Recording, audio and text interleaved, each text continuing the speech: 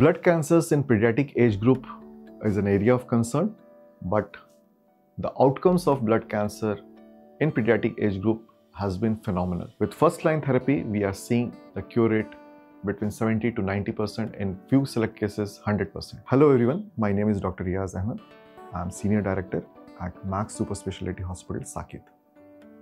Now we are here to talk about tough cases of acute lymphoblastic leukemia and acute myeloid leukemia of childhood. We as a doctors also, we say the cure rates are good, but again there will be few select patients, okay, or we can say when we are in being the referral center, we see quite number of patients who eventually relapse or they initially don't do well. So these are the tough cases, you can say. The only way to cure ALL and AML after relapse is either you go for bone marrow transplant or CAR T-cell therapy. ALL, when we do a transplant, it all depends which type of ALL it is, what was the timeline when the patient relapsed, where the relapse was only in the bone marrow or it was in the CNS, what all chemotherapies the patient has received.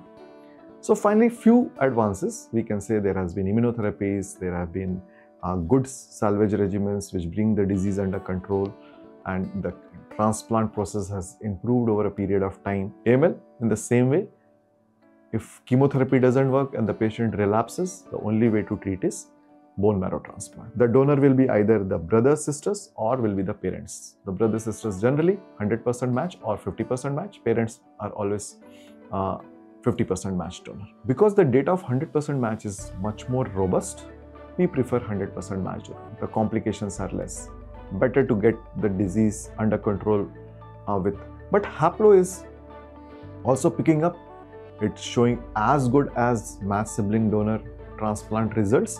So even if someone has haplo match donor available in the family, they have a good chance that they will be cured. The patient being immunocompromised, we do see a lot of infections, then treatment of infections. It's a commitment. The parents are very committed to this family. We have seen when the patients are perseverance of that way, they have to go ahead.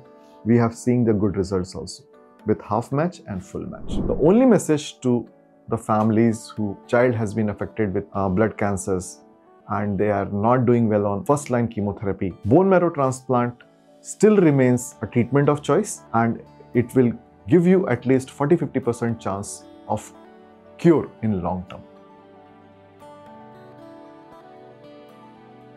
Subscribe to our YouTube channel and press the bell icon to get the latest healthcare updates.